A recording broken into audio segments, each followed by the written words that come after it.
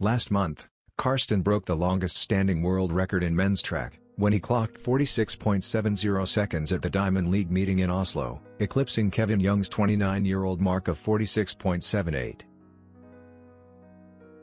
Karsten said, "I knew I had it in me, but of course it's very special to be able to do it, and I'm just really happy, and really proud. It's an amazing moment." As a dual world champion, he was setting his sights on the Olympic Games in Tokyo, where he believed he may have to go lower to win gold. And he was so right. Warholm won the title in Tokyo, with one of the greatest performances the sport has ever seen.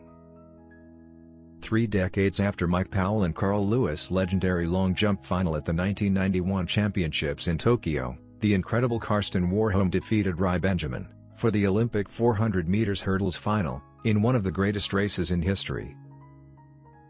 Warholm crossed the finish line and the clock stopped at an unreal time of 45.94, a world record by 0.76, and a highly respectable time in the 400 meters flat.